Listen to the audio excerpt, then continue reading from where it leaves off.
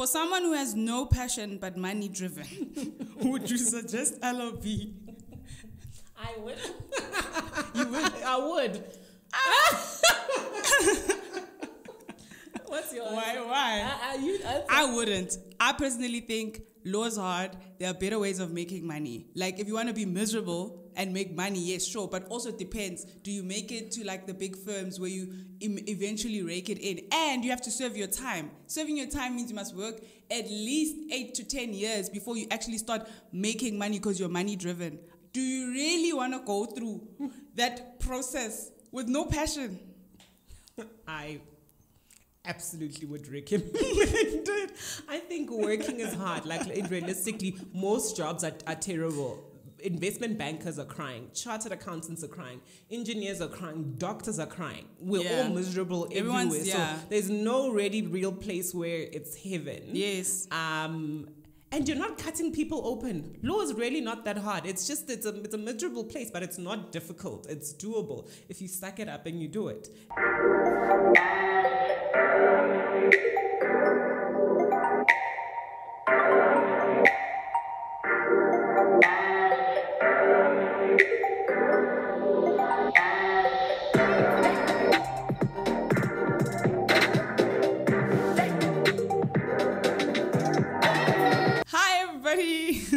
Welcome to my channel. First of all, Happy New Year. I hope you will achieve all your goals, that you will be successful, and you'll have a prosperous year. So for my first video for the year is a legal segment, which I haven't done in a very long time, and I haven't had a guest on my channel in a long time as well. So I'm excited to have Koketso for the first time on my channel and as the first guest of the year to answer all your Instagram questions. There's a lot, but before we get into it, I'd like Koketso to introduce herself because she is a lawyer. I knew you were going to do that. Why didn't you write an intro for me? Okay, so I'm Koketso. I am an admitted attorney. I don't practice law in a law firm. I run my own consultancy firm and I specialize in construction, energy, and infrastructure. You see, the sky's the limit. Yeah, anything possible.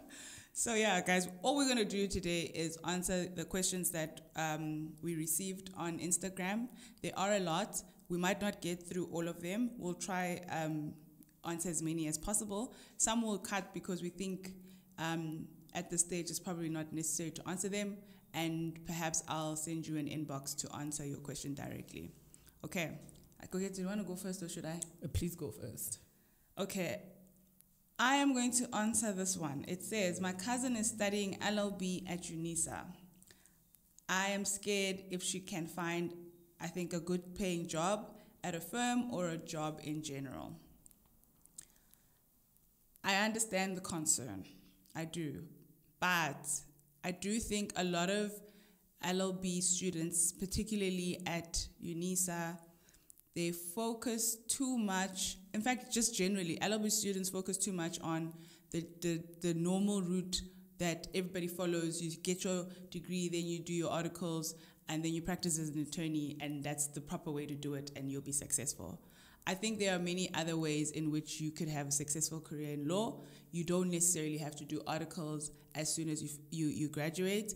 If you are unable to find articles, you can apply for internships, you can do legal graduate programs, or you can study further.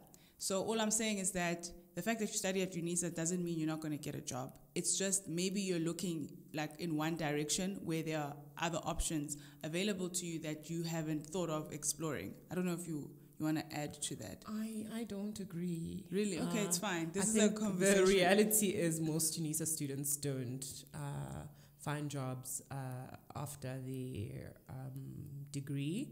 It happens. It's a reality. Most law firms don't prefer people from UNISA. And I think if I was an employer, the one question that I would ask that would differentiate, that would make somebody who studied at UNISA be exceptional or different is if they worked while they were studying. So if there was a reason why it is that you had to study through UNISA because you had kids and you had to work and pay for bills. But if you are studying at UNISA for the sake of studying at UNISA part-time, I wouldn't hire you, because I don't think that you would make, or you'd be able to survive the high pace of a law firm when you're used to not already always having your mind engaged. I agree with that. Yeah. So the UNISA discussion is multi-layered. Yeah. You have to first ask various questions, and I think I've seen this in real life with a friend, where they asked, why did you study at UNISA? Yeah. Because they came straight from high school and they went to UNISA and they studied part-time. And they want to establish what are the reasons you went to that institution. They don't want to rule you out just because you went to UNISA, but there could be, valid reasons why you went to UNISA. It could be that you applied late. It could be that you didn't get entrance anywhere else. It could be that you didn't qualify for other universities. But they need to understand that from the get-go, I think before they even go further with the interview. Yeah. Okay, Koketso is very brutally honest. I really am. So I didn't expect her to go in that deep, but I think perhaps you might be helpful. We're not trying to be negative. I suppose we're just trying to give you the fuller picture. Yeah. But there is hope, right? No, so there let's is say, hope, and that's why I'm saying is that if you're going to study through UNISA, my advice would be work part-time. Do an internship for 4 years as a legal, or be an internship, be a legal secretary. Get yourself associated with law firms so that by the time you're done with your degree, you have a relationship with a law firm. Agreed. Yeah. Okay, Koketso, choose a question. So my question is, what are the 3 things you regret not doing during the course of obtaining your LLB? So my first one is not doing vacational work. I cannot stress how important VAC work is. My second one is not fully participating in, extramural activities. So I just focused on my schooling, which meant that my CV just looked blank, except for my transcript. And the third one is not making a lot of other law friends. I think it limits your network once you're out of university and you're working. Those are the 3 things I regret not doing. I agree with you about VAC work. I only did it once, like when I applied to Adams and got the job. But did you do it in your last year? After my BCom law, so in my 3rd year LLB, but my 4th year of studies. Okay. And people had been doing vacation programs. I just applied late, and I only applied to one. That's another thing. So I think it benefits you to get as much experience in that area or doing those programs as possible, right? So I do agree with that. Extramural activities. I mean, I did SRC. That is an extramural activity. That is, right? It was just 1 year though, and I also worked part-time, so I felt that I couldn't actually do more than I wanted to because of my job.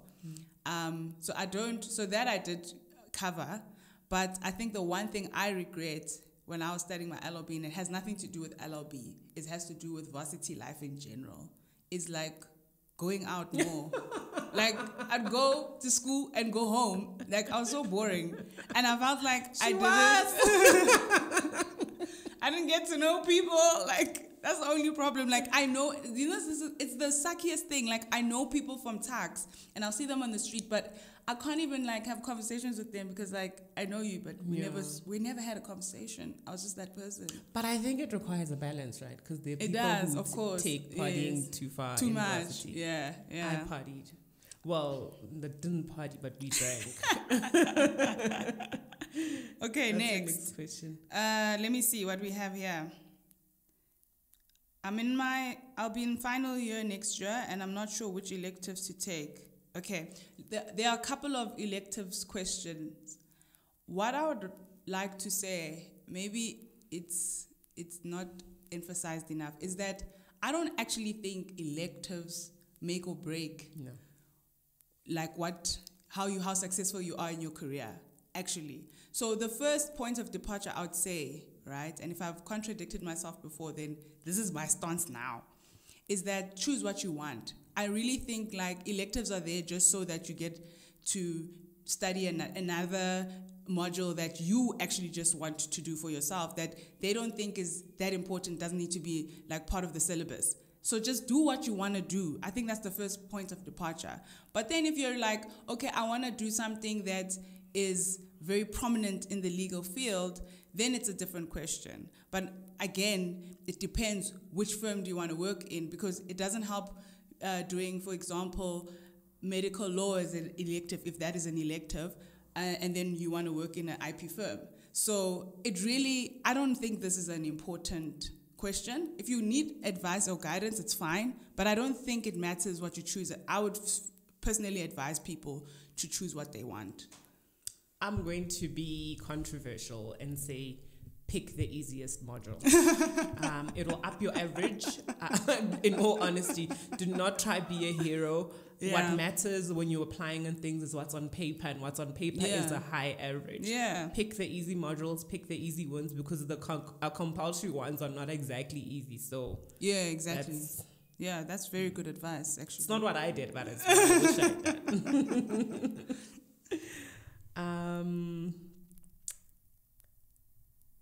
Next question.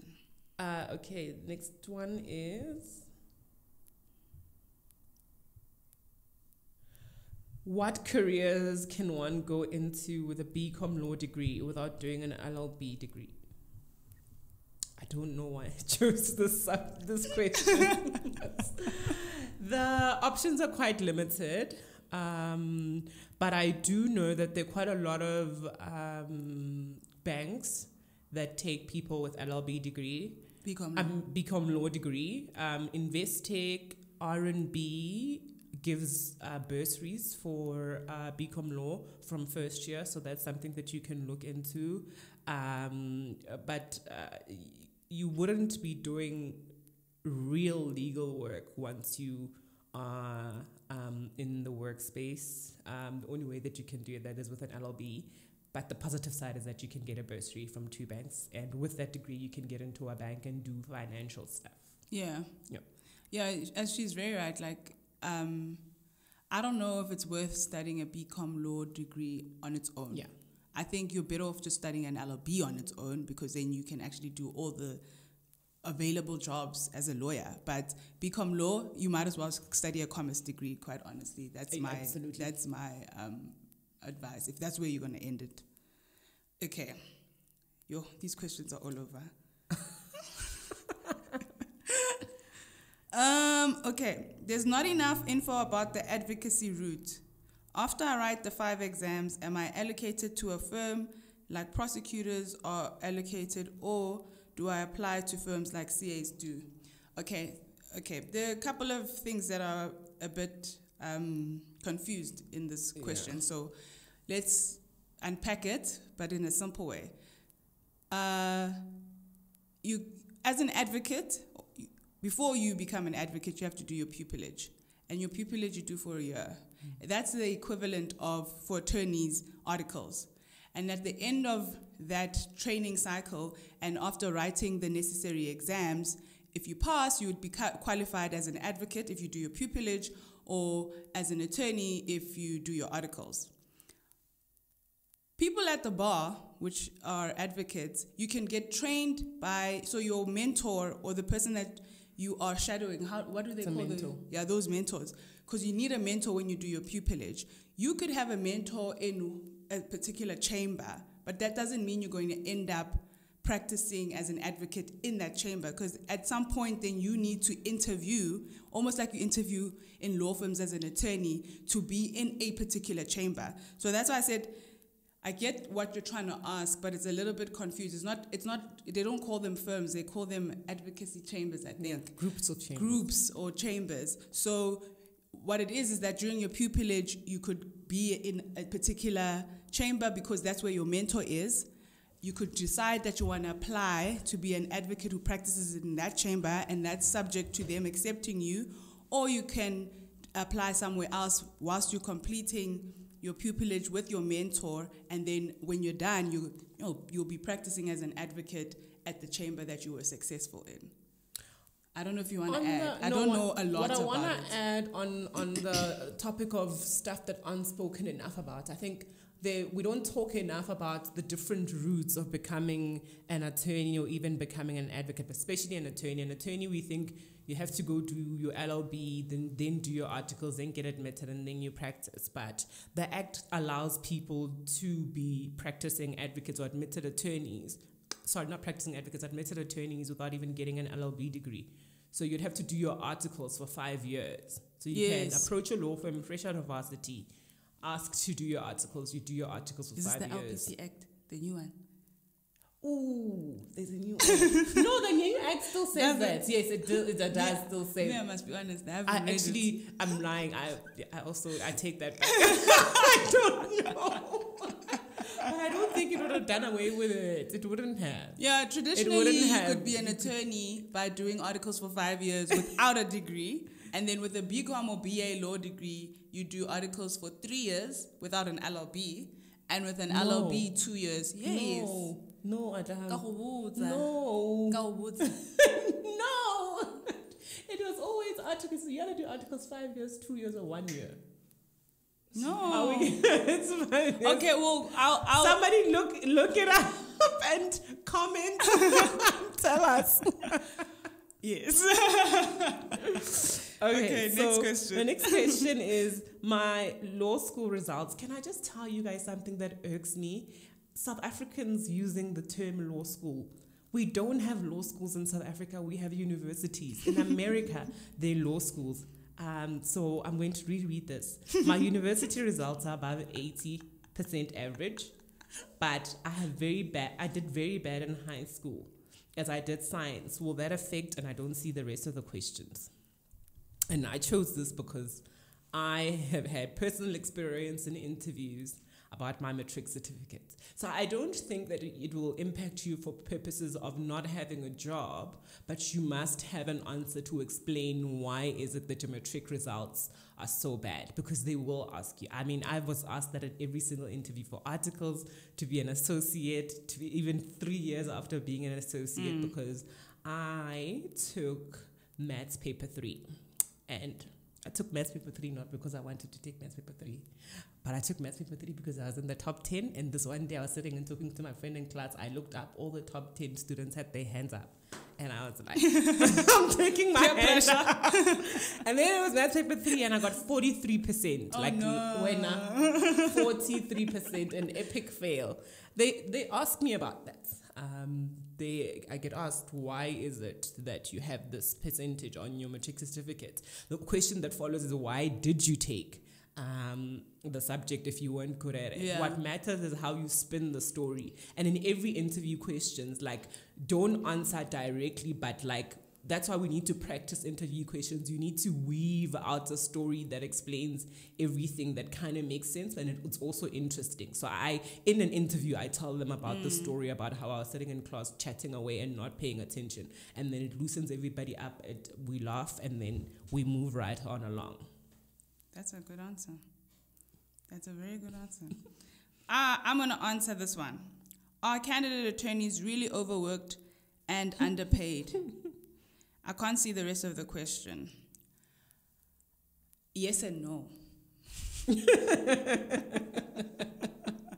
There's no set answer for this, because I, for one, think it depends in the practice area, because there are practices that are more busy than others, and all candidate attorneys earn the same amount. So you could have a normal 8 to 5 because your practice is not busy. So you're not really overworked. But you're getting a good salary, and that's also dependent on where you work. That's another issue, right?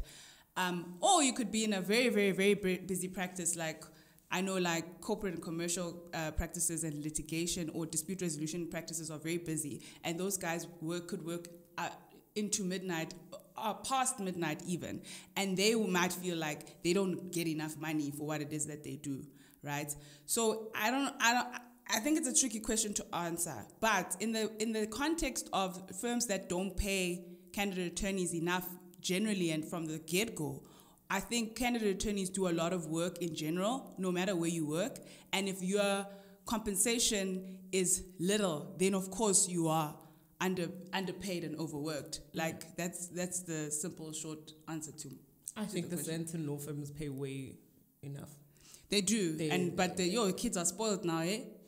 Hey, International law firms. Oh my gosh, that's where it is. International law firms, candidate attorneys get paid what the top 5 law firm associates get paid. Yeah. So It's, yeah. there's no being underpaid. There's there. no being, no matter how much you work, even.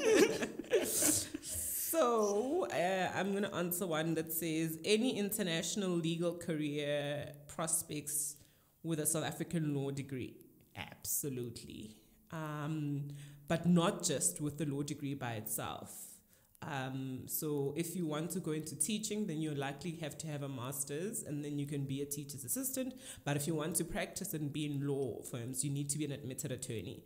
When I was in school, my close friend's mom owned a law firm, and one of the things she told us, she said, an LLB is useless without articles or without pupillage, because there's limited room on what you can do with it. So once you've done your articles and you've been admitted, international law firms in Europe, in the UK and Australia and New Zealand love South African lawyers. So the opportunities are completely endless. But it also depends on the practice area. Like a person like me who does public law wouldn't be able to go to England. And no, you can't. The only one that you can't do is if you do like delect. So their delect, our delect is completely different. Is it? But there's less opportunities, right? For people like me than there are for example, for like commercial, like banking and more finance. Commercial. Yeah. Okay, so the big ones are banking and finance, M&A, construction, project finance, and leverage finance. Yeah. So if you are trying to score yourself a gig overseas and you want to make it easy for yourself, I would say put up your hand for these practice areas as a candidate attorney. You would be very appealable to the international market. Yeah. And if you don't get into those departments, the next best thing is to take a year off, do a master's in that particular field in the UK, and just don't come back. Oh, TMT, by the way, is also another big one. Actually. It's also a big one for international market. Okay. For someone who has no passion but money driven, would you suggest LLB? I would. You would? I would. What's your answer? Why? I wouldn't. I personally think law is hard. There are better ways of making money. Like if you want to be miserable and make money, yes, sure. But also it depends. Do you make it to like the big firms where you eventually rake it in? And you have to serve your time. Serving your time means you must work at least 8 to 10 years before you actually start making money because you're money driven. Do you really want to go through that process with no passion? I absolutely would recommend it. I think working is hard. Like realistically, most jobs are terrible. Investment bankers are crying. Chartered accountants are crying. Engineers are crying. Doctors are crying. We're all miserable everywhere. So there's no really real place where it's heaven. Yes. And you're not cutting people open. Law is really not that hard. It's a miserable place, but it's not difficult. It's doable if you stack it up and you do it. And if you do it and you stick around long enough, there's big money in big law firms. Yes. So I don't have a passion for law, I'm not going to lie. I think, to be honest, most people don't have a passion. Yes. Unless you're doing like the public interest-y stuff, right? The constitutional law stuff. Then maybe because you want to change the world. But I don't think anyone I don't really think you meet an ordinary lawyer who has a passion for law. They might like what they do, but passion is a very different And I think thing. liking what they do is also influenced by who their boss is. Yeah, their relationship with their boss. So. Exactly. My point is that there's easier ways of making money, personally. This one says, what are the entry requirements and procedures of international law firms? I'm going to assume that the question is about international law firms in South Africa. Their requirements are no different than any other law firm. It's the same thing. LLB must have maintained a certain average, and you just apply. I think though what they're not very good at is marketing themselves to people, so they don't always attend career days. Let me list the law firms that it's Allen & Overy, it's HSF, it's White & Case, it's Baker and McKenzie, DLA, Piper just went by themselves. what's this one? Clyde and Co. Oh, Clyde and Co. Oh yeah, they do count Clyde and Co. So you need to be on their website, Pinsent? and usually There's a lot. Pinson Masons. There's actually quite a lot. Yeah. Oh my gosh, yeah. So you need to go onto their website and check, and usually you have to apply at a global level, but it's the same requirements. But you have to be an exceptional student. That one, like, I don't want to lie to anyone. Babalele needy. I've worked at an international firm. I'm not sure about. But you were an exceptional candidate. No, I'm seeing the people who are so at candidate attorney level. That one is a different story. I don't. And I think, you know why? Because a lot of people don't know about them. So it's not like the pool that they get is quite big. Unlike your ENS where everybody wants to be there. So there's actually little people to choose from. Okay. Hey, guys, apply international. Okay. I'm studying at Varsity College, second year LLB. Is it true I won't be admitted as an attorney? Who told you that? No, it's not true. In fact, I think there's a case from the Concord. But I don't want to get into it because I might not be able to quote it word for word. But as long as you've got an LLB degree, like whether it's from a private institution or from a public institution, you can practice law. I think the first thing that you must do if you're going to apply at a private institution is to contact SAQA and check if their degree is SAQA. Is it SAQA recognized? Yes. But I think they are. Like, no, that's what I'm saying. Wherever you're studying, the first thing that you must do is to make sure that your LLB is SAQA. Do your due diligence, basically. Do your due diligence. Yeah. Sure. Next.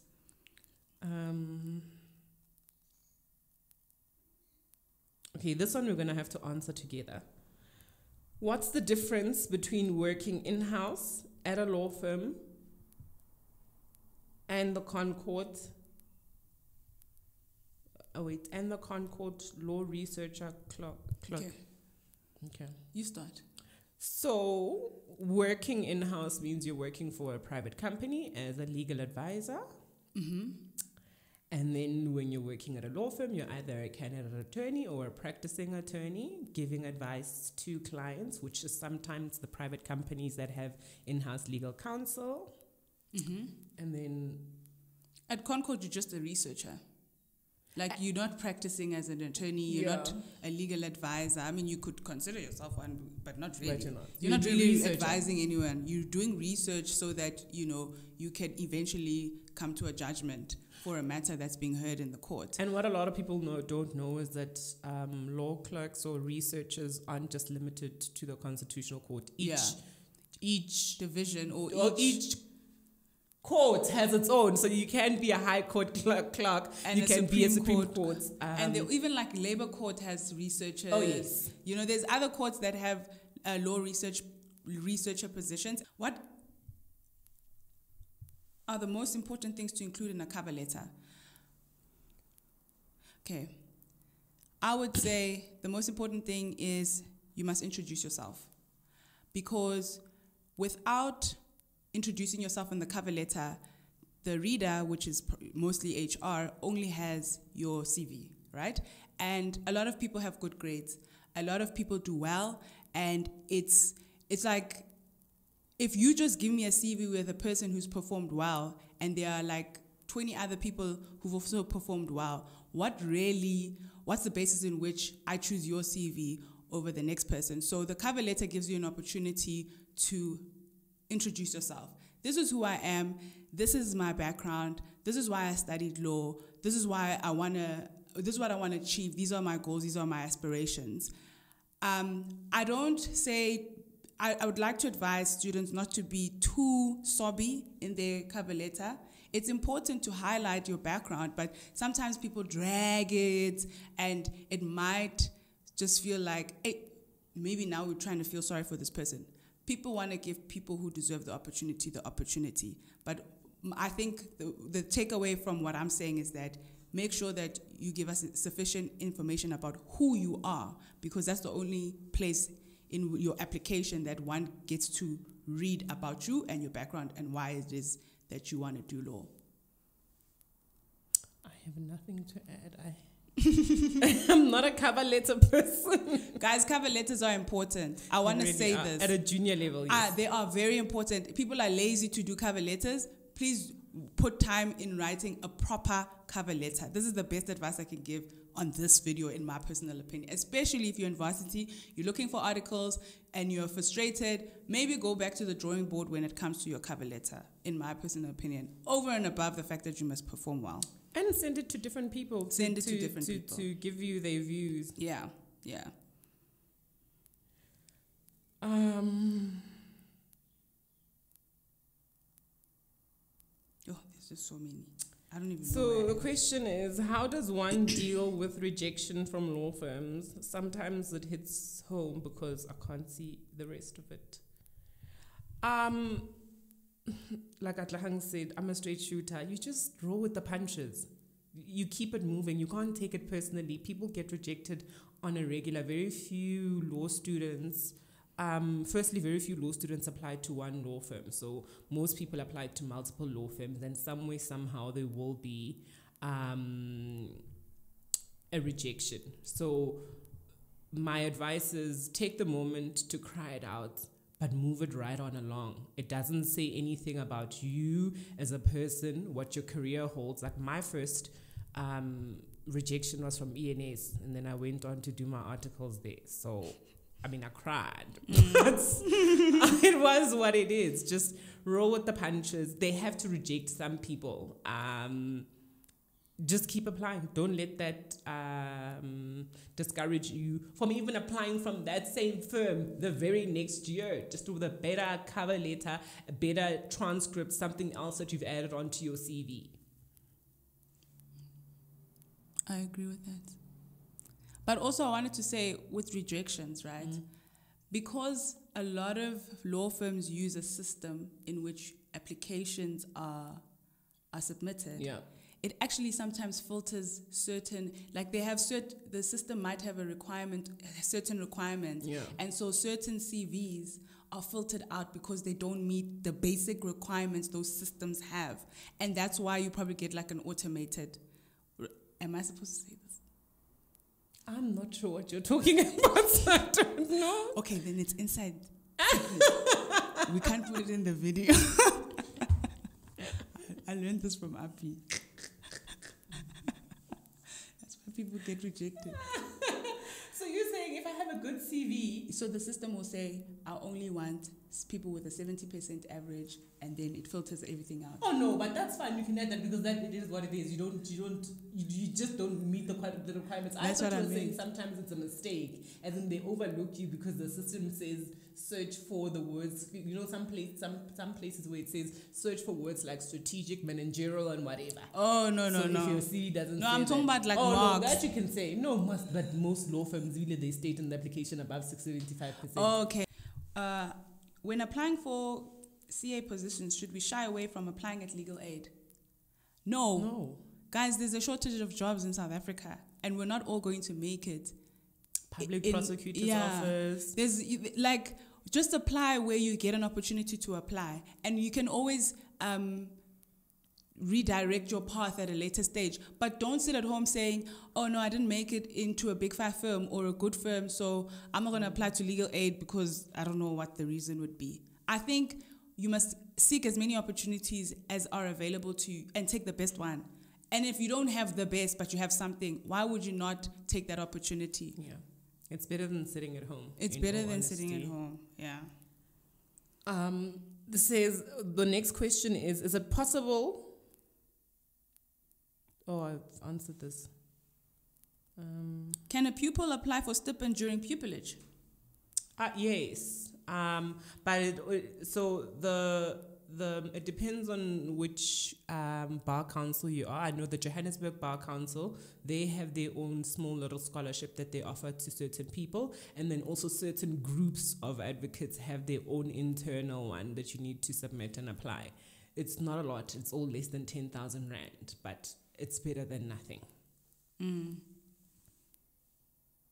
giving you another opportunity to find another question since I gave you that one. No, but that was mine. So okay, I've been getting 50s most of my first year modules, and second year try to pull up my socks. I'm currently in my third year and I feel a bit demotivated, but did a bit well on my second year. I think you can always turn it around. I think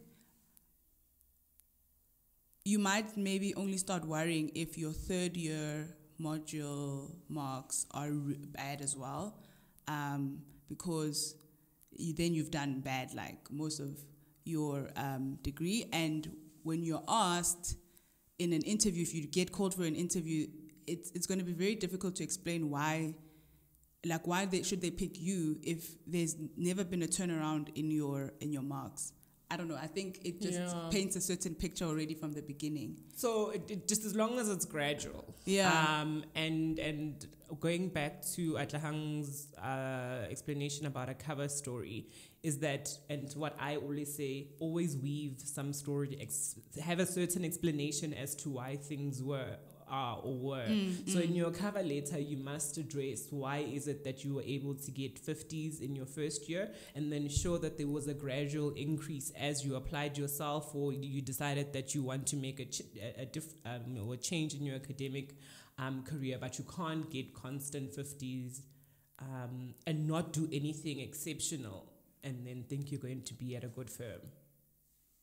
Yeah, unfortunately. It really is. I know somebody who got 60s and worked at an international firm, but that was because he was getting 60s because he was putting together this exchange program between South African law students and the US law students. Like, they did this big ass program that managed to get funding, and because he put that in his cover letter, it was like, oh, okay, you've done this thing. You have other skills that you're able to use, but it can't just be that you are going to just submit a 50% average transcript without anything. Yeah, unfortunately. But also don't give up. It really, really, really is possible. I think, can I give my general advice without answering a question? Yeah. No, and I'm answering a question here which keeps popping up about how people ask, how do you go about reading case law? The law degree has 100 million cases. There's absolutely no way, unless you are a machine, you'd be able to read all of them and understand them in order to write exams. So what my friends and I did was divide and conquer. Like, we literally were just like, this module has this amount of cases. There are 5 or 10 of us. You take this 10, you take that 10, you take that 10, and everybody writes a summary, and then we share amongst themselves. That's a good method. You can't do the law degree and do exceptionally well by yourself unless you are naturally intelligent. But the rest of us who weren't in law groups like you, we read fly notes and head notes. I don't understand you people who do it. You could be missing important information. I mean, if there was no time, like if you were still studying a case before you were writing an exam, fly note, here we go. It's a reality. So it's really, study groups are very important for law. You don't try to do it alone. Like, I believe, don't be a hero. Even if you have a one friend or 2 friends, divide and conquer. Pick a module. This is your module. And yeah. Okay, that's good. Did matric last year? Are there job opportunities? In law? No. You need an LLB. I think in general, please don't end at matric. If you can study further, even if you didn't get a bachelor's degree, entrance, just study further. Like, it's not enough, quite honestly, in South Africa, it's not enough to have a matric. Like, if you want a good life for yourself in future. Of course, there are people who do, like, go into entrepreneurship, start their own businesses. I'm not talking about those. I'm talking about people who, they know that they're probably going to be working for a while.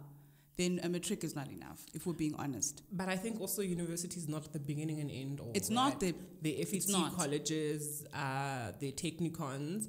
The one thing, though, I don't believe in is people who go to FET colleges to do social science stuff. Like, you aren't going to get hired in HR from an FET college when they can get somebody from HR, from tax. No. But if you go do electrical engineering, they do practicals there, so it's beneficial there. But you can't. There's certain things that you really can't do. The FET colleges are meant to be technical. For technical skills, sure. So you can't go there. I got you. Otherwise, you're just passing time. I think I agree with you. You are not going to. That's why I also my cousin wanted to do engineering, and I was like, at tax you're gonna take 4 years.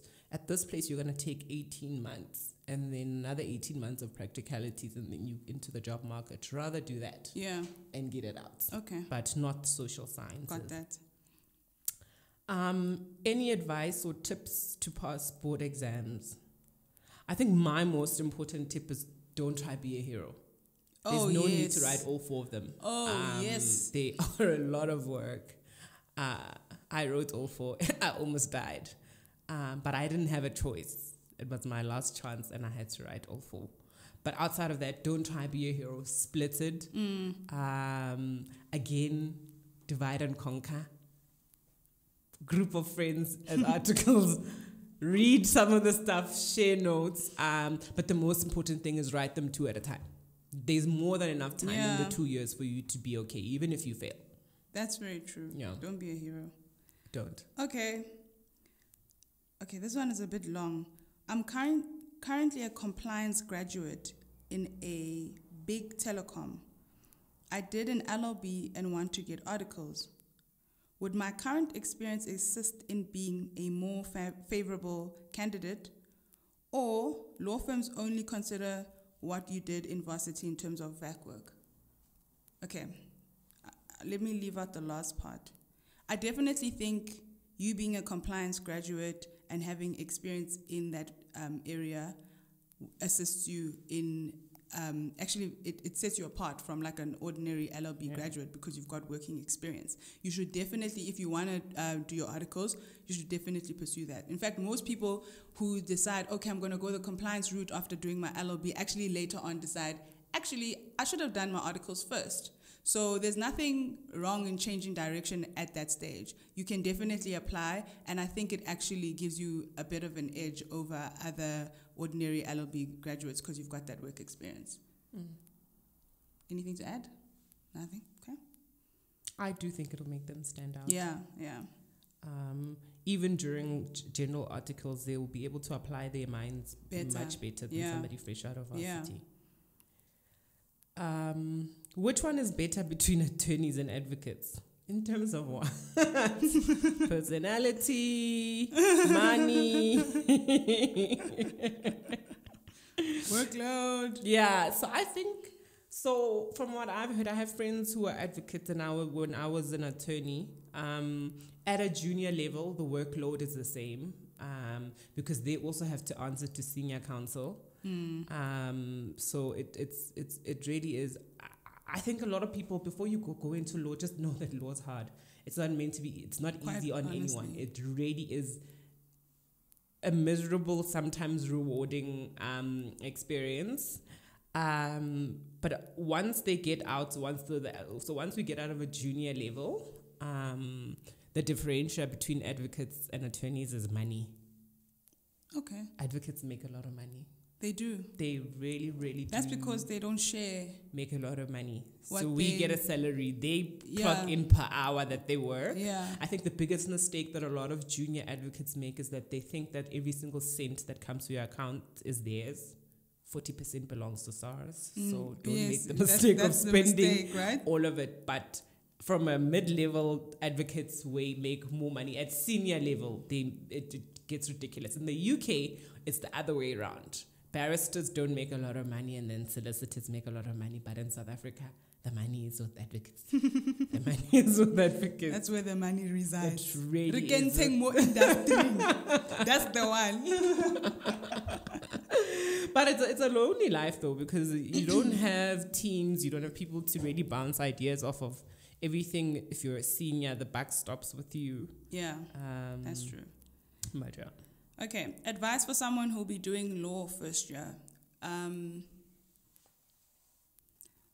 have too much fun. The problem with first year students in general is that they finish matric, and because they were always in the strict environment where all these rules apply, they get into varsity and they want to be too free.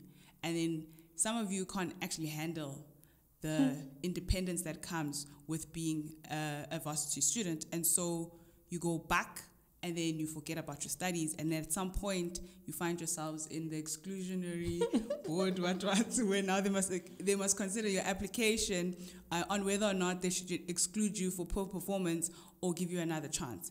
So in general, to first-year law students, just students in general, first years, please focus on the books. Yes, you will be independent, but you need to have self-discipline. For law students specifically, read. Like, you can't shy away from reading. Law is about reading. So if there's case law that's prescribed, start reading it. If there's material that they give you in class and they say prepare for the next class, just do it.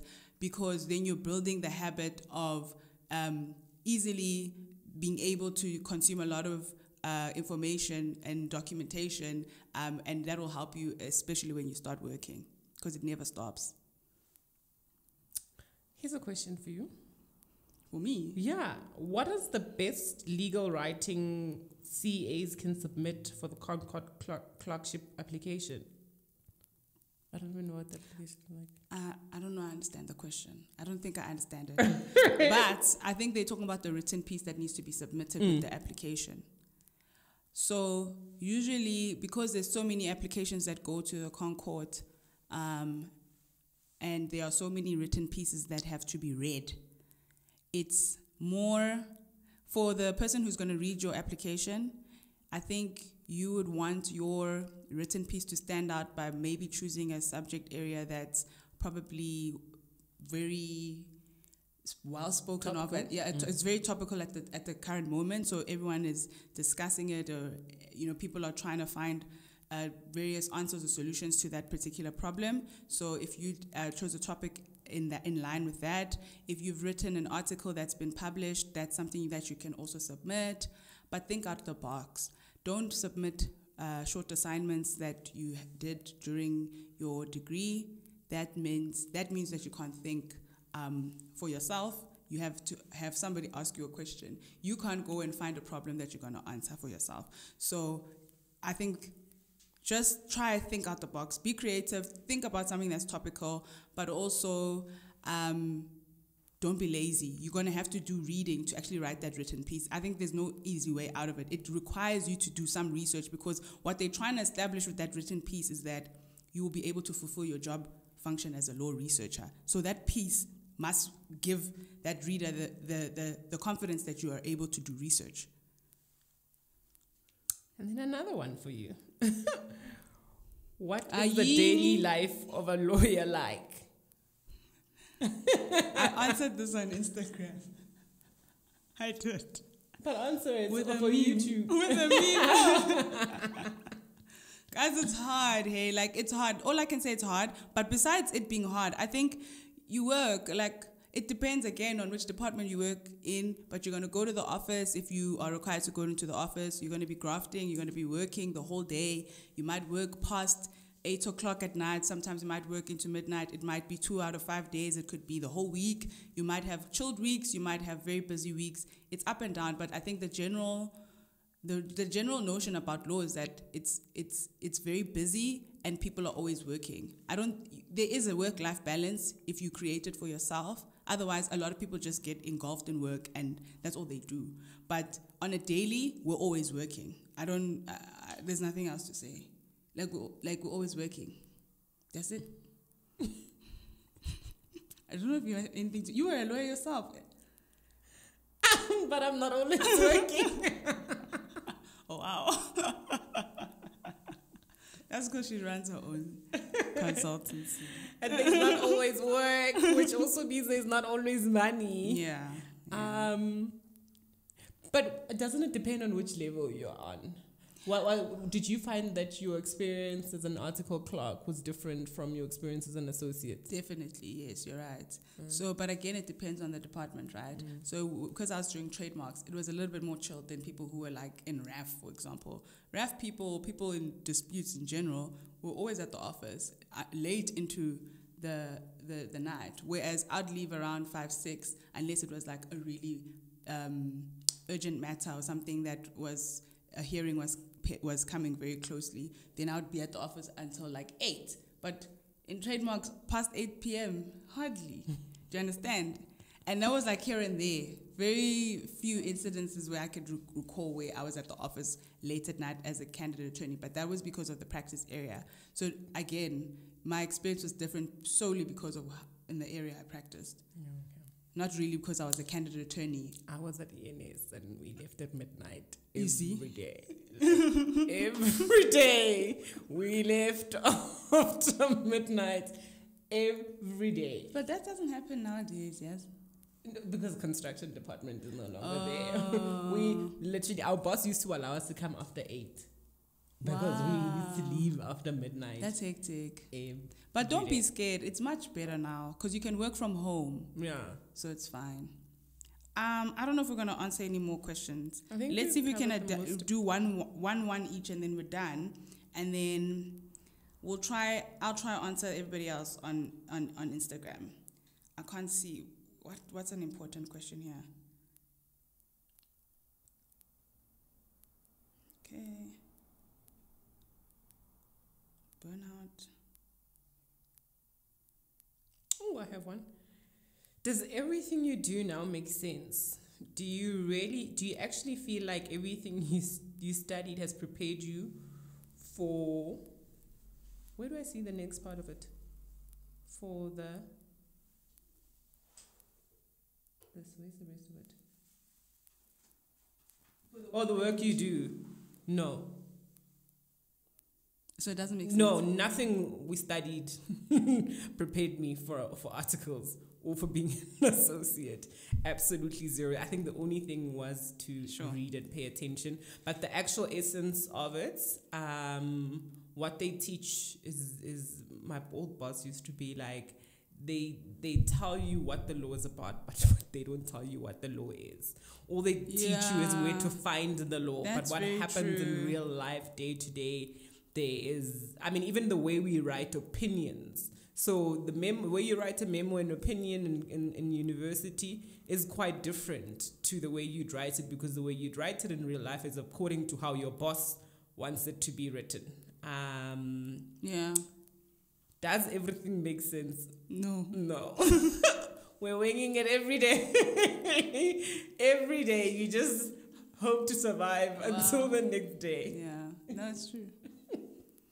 Is it possible to eventually make it into the Big 5 if you did your CA elsewhere, like legal aid? And I think there was another question that said, how can you move from a small firm to a big firm?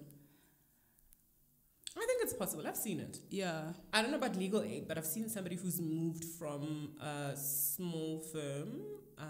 There's quite a lot actually of people who move from small firms to big firms. Yeah, especially if you do if you stay at that long small firm for a long period of time, which shows consistency. And I think what big law firms appreciate is that the people in the medium-sized firms and in the small law firms get their hands dirty They get trained.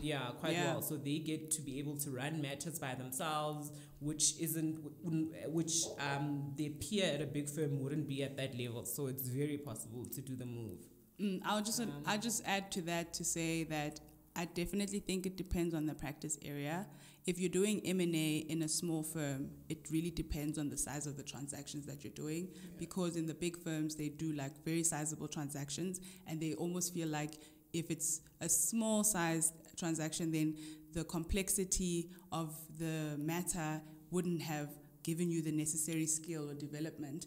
Whereas if you're doing disputes, for example, because disputes is going to court, running matters, you will always be working late, then I think it's sort of easier to move from a small firm or a medium-sized firm. There are other areas of law that you can But you don't think with M&A, I mean, the average junior in an M&A transaction is doing CPs, where over the years it's a big value. Maybe I'm wrong. It's a big value, but maybe the level of your involvement is so small, whereas opposed to somebody who ran a whole small transaction by themselves. You're right. I think you can spin it. It's really, that's the term I was looking for when I said read the story. Learn how to spin everything. Like, it'll make you... I interview quite well, and I only interview quite well because I spin things. Like, I will spin anything and everything. I've moved around law firms, and my answers is to moving. I will present this beautiful story. Learn how to spin, guys. Yeah, learn how to spin. You with the 50% in first year, spin that. Yeah, like literally, I don't think like your position means that's where it ends. Yeah. Quite honestly, like the world is still your oyster. You just need to find ways in which you can get in. And that's why I started my mentorship program. This is the last question, because somebody asked, what is my mentorship program about? Like, what am I trying to achieve with it? So first of all, I'm focusing on 3rd and 4th year students for a reason, because they're like in their penultimate and final years of studies, and they need to sort of position themselves to start working in a very short space of time. Many of them actually don't have job opportunities yet, and they might be messing up their applications either because they don't have appropriate cover letters or CVs, or they just haven't been given the necessary direction.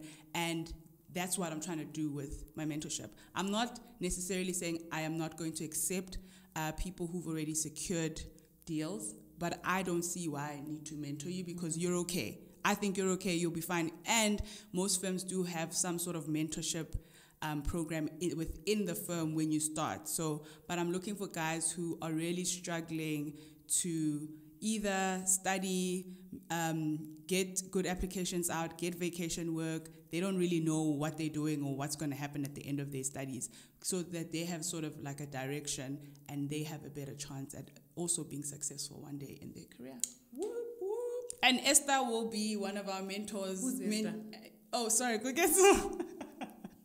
She'll be one of the mentors at some point, because she's done a lot. I know, like, today was answering your guys' questions, but she does have an impressive CV, and I think she'll be a great mentor.